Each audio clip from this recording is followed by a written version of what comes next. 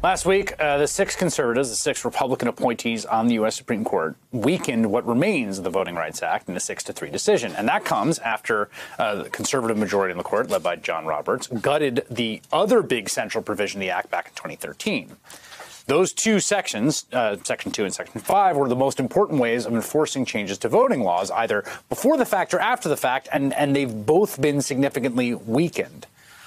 Now, the need for federal voting legislation is stronger than ever. There's a question about whether there's any conceivable universe in which some kind of grand bargain on voting is possible, in which Democrats agree to provisions that Republicans have pushed to, quote unquote, protect against fraud, like voter ID, in exchange for a guaranteed floor of voter protections and access. A couple weeks ago, we saw a glimmer of what that might look like when, you might remember, Senator Joe Manchin, Democrat of West Virginia, proposed a set of changes to the For the People Act voting bill that did include some voter ID provisions. And when voting rights advocate Stacey Abrams endorsed those changes, her endorsement itself was enough to kill the bill in the minds of Republicans. Which leads to the question, is there anything to negotiate here? Maria Teresa Kumar is the president and CEO of Voto Latino. Elie Mystal, the justice correspondent for The Nation. His latest piece is titled, Bigots Have Finally Accomplished Their Goal of Gutting the Voting Rights Act. Mehdi Hasan hosts The Mehdi Hasan Show, which streams on Peacock during the week at 7 p.m. Eastern, airs on MSNBC on Sunday at 8 p.m. Maria, let me start with you. I sometimes think if you could sit down in an abstract universe, you could consider a universe in which you could pencil out a big kind of grand bargain on national voting standards. But to me, the Manchin experience shows that in a practical matter, it's not possible. Do you think that's too pessimistic on my part? No, Chris, originally, you're supposed to have two different parties that come at the table and negotiate in good faith. But we already have Mitch McConnell saying that he doesn't want to support any part of Biden's agenda. Sadly, part of Biden's agenda is to ensure the full franchise of all Americans.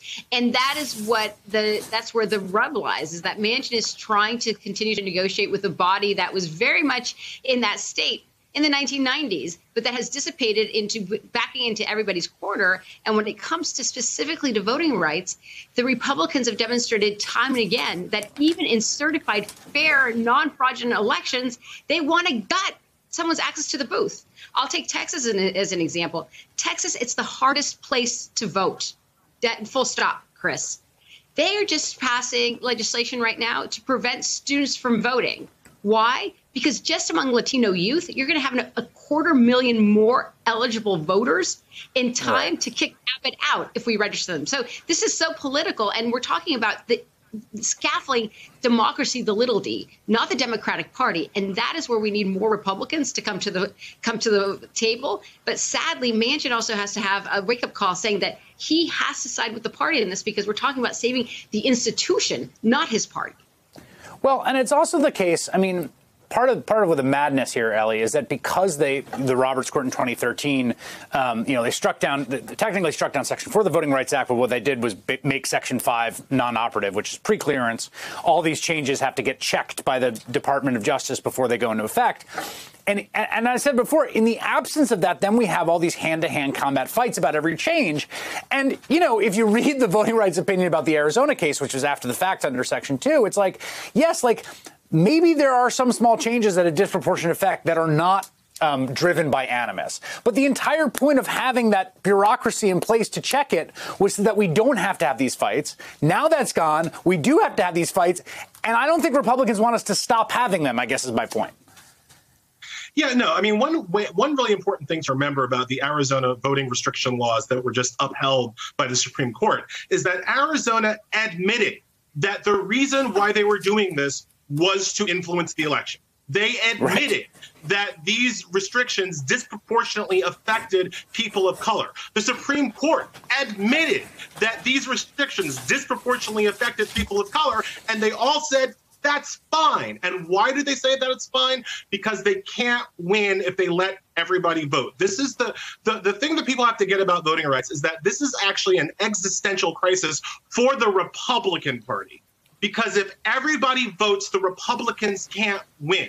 The Republicans have abandoned building any kind of coalition beyond their white supremacist base. So if that white supremacist base is diluted in any way, Republicans have no strategy to expand their base, have no policies to appeal to people beyond their white supremacist base. And so this is their way. This is their only way to win elections. It's by keeping people away from the voting booth. Well, but let me just respond to that, and then I'll come to you, Mehdi. But I actually want to. I think that the Republicans think that about themselves, which I think is kind of hilariously a poor judgment on themselves that they think that. But I also think, like, look at. I keep saying this all the time. Look at 2020, historically high turnout, right? The Republicans didn't get blown out. In fact, there were 4 congressional seats in Iowa. They won all 4. A few of those were supposed to be tight seats, and they kept them. Right now, Iowa's a very white state. But in Iowa, they've done the same thing they've done everywhere. They've rushed to put in these restrictions. The fact of the matter is, it's a fairly competitive party, even under conditions of high turnout. I think they have less faith in themselves than even the outcomes in the election should suggest. Look, I've always said if Republicans could just not be racist for like 4 consecutive years, there are a lot of black and brown votes for them, right? There are lots of black and brown people who support, like, basic authoritarianism and a police state. Like, they could get some votes if they tried. It's that they don't want to try. They don't want to, and maybe that's where that internal self-delusion becomes reality. They don't even want to try to go out and get these votes of color. They just want to have to play within the box set by their white supremacist base. And so that's why they're doing these things that they're doing really effectively. And then when you step back, Mehdi, I mean, the thing that's upsetting about this moment, and I think you and I are on the same page about the sort of peril and the stakes here, is that, so you've got this For the People Act, right? You couldn't get Manchin on board, then you get Manchin on board with a compromise, which, okay, fine, Stacey Abrams says, it's great, let's do it. Then Mitch McConnell and all the Republicans turn around and say, oh, it's a Stacey Abrams bill, we can't touch that. But even if you got rid of the filibuster, as Ellie's pointed out, and you passed this thing, the Roberts Court's sitting there waiting in the wings, like absolutely hacking to death. It's like, what are we doing here? Indeed. Let me just address one quick point between you and Ellie a moment ago, and I get both sides of the argument. I think Ellie's right that they can't win without changing these rules. You're right that they're more competitive than people think. But look, the key fact is this.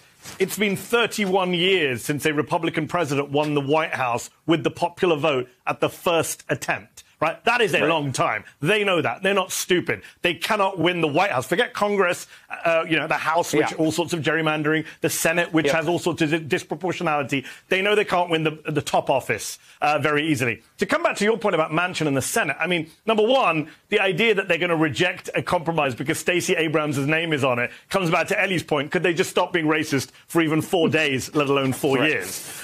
Number two, when is Joe Manchin going to have his awakening? Maria Theresa mentioned. I don't know. I mean, I've said Joe Manchin's name more times in 2021 than maybe I've said my 2 kids and my wife's name. I am, like Bernie Sanders, I'm fed up of saying Joe Manchin's name and Kirsten Sinema's name. But I just don't understand when they will get it, what it will take for them to get it. We were told that when they try and do a deal, when they bring something bipartisan and it fails, they will see the light. Well, we saw it on S1 where Manchin got on board with a reasonable compromise. I am no fan of Joe Manchin, but the stuff he offered was reasonable. It was a building block for something better than nothing, and yet he couldn't get a single Republican on board. Even his John Lewis bill that he says is the more important bill than the For the People Act, he has 1 Republican on board, Lisa Murkowski, as far as I can see. So I don't know when they're going to have their realization. I think the point is that they're never going to have their realization because it's never been about a good faith argument on their part. Forget the Republicans in good faith. I've mentioned this on this show before. Kirsten Sinema in 2010. There's a video, gone viral online. She's saying in 2010, we must forget about the false option of 60. We must use budget reconciliation for good as Republicans did for evil. That's the Kirsten Sinema I agree with, 11 years out of date. So I don't know what's going to take. One thing I would say, Chris, important, Joe Biden. Let's not let Joe Biden get away with it. Sorry, the president has a responsibility here. It has been nearly 4 months since he spoke to George Stephanopoulos and said he supports a reform of the filibuster. I've heard nothing from the president since. Where is the bully pulpit? Where is he using his leadership to say, get rid of this filibuster? Yeah, and I think that's, I mean, if it is going to happen, Maria, and again, this is where, this all comes down to is these sort of procedural questions, which are actually substantive ones. But if it's going to happen, to Mehdi's point, and I agree with him, Biden is going to have to take the reins on it. Well, he's also, he's appointed and deployed the vice president to go from town to town. She was recently in Las Vegas and talking specifically about this. But I will share with you, we are on the verge of losing our democracy if we do not see Americans talking and calling their members of Congress and filling up the town halls this August and say, I demand it. Because sadly, most of our legislators, they do not find courage unless it's the people talking to them. And this is where we are. To your point, Chris, this was the largest participation in our nation's history when it came to the voting booth. Why throw that to the wayside? We have an engaged public. Yes. People are paying attention. They understand how the system works. Get them involved, because access to the voting booth is one of the few things that Americans across political stripes actually agree with. Yeah, it's true. Maria Teresa Kumar. Recently, right? I mean, we had 100 years of straight up ignoring the 15th Amendment. Yes. We have to read recent to actually recognize that the majority of Americans believe it, and that is a starting point. And that is what we need to make sure we're communicating that opportunity. Well, and the worrying thing here is that there's radicalization against it, right? I mean, you had the Voting Rights Act, reauthorized in 2006 with unanimous vote by Mitch McConnell. Roberts strikes it down, and now it's like Susan Collins saying things like, we don't need federal oversight of elections. It's like, well, yes, we do. Plainly, that's an old idea. Maria Teresa Kumar, Elie Mystal, and Mehdi Hasan, thank you all.